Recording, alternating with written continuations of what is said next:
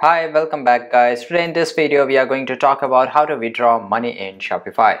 Why would you want to know how to withdraw money in Shopify? Well, maybe you don't know how to do it, right? So today I will show you how to withdraw money in Shopify easily. By the way guys, check the video description and I will try to leave the written instruction there.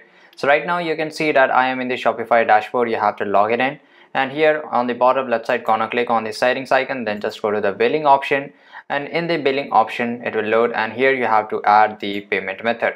So you have to add whether it's a debit card or UPI or credit card.